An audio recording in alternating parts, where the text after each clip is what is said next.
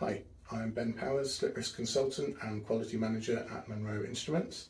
I'm going to walk you through the basics of a pendulum slip test. This is the pendulum slip tester. This is a Munro model. It's got the intelligent pendulum add-on, but I won't be using that today. This particular device is calibrated. It's got a UKAS calibration plate on there. At the moment we are the only UKAS accredited lab for pendulum calibration.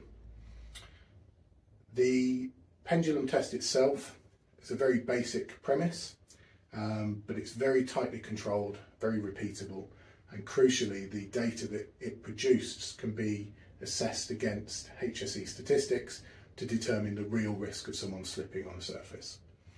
So the way the machine works is this foot here swings down, strikes the surface for a set distance.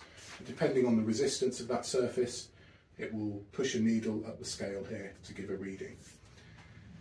This accurately models the real interaction that a pedestrian heel would have with a floor surface in a slip condition. The heel would slide along the surface, and in doing so, where there's a lubricating film, it would compress that lubricating film underneath the heel, which would serve to lift the heel off the surface, and that's when you get your loss of grip. So that's the crucial interaction that this device models. I mentioned the machine is calibrated, so it's calibrated annually. If we were to come out on site, we would then verify the machine, so we would test 3 surfaces of known slip resistance, and if the machine produced values that were expected for those surfaces, we could then proceed to do the testing. We could be confident that the testing that we're doing is going to produce reliable numbers. Once the machine is set up on the test surface, the floor that we want to investigate, there's a further check. We would check the zeros before and after every set of measurements to make sure nothing's changed during the measurement. So it's a very simple premise, but there are very tight controls, and that's what helps to make it one of the best slip testing methods, because of the verification, the calibration, the checks at every stage. The foot has got a very tightly controlled rubber slider mounted on it. This one's a 96 slider. It's meant to model shod pedestrians. You can get a softer 55 slider for barefoot environments. This is prepared in a very particular way because you have to have a consistent, smooth surface on the edge of this slider, because you're measuring the floor. If you've got a rough slider, you're no longer measuring the floor, you're measuring the floor and the slider. You've got to have that smooth, consistent finish on the slider in order to test the one thing that's changing, the floor. So this machine's already set up for a given contact patch. Foot swings down, it will strike the surface for that given contact patch. Got a setting gauge to make sure it is the same every time. And then depending on the resistance, it's going to push this needle further up the scale. This is just a float glass plate, but it's similar to any sort of polished natural stone finish.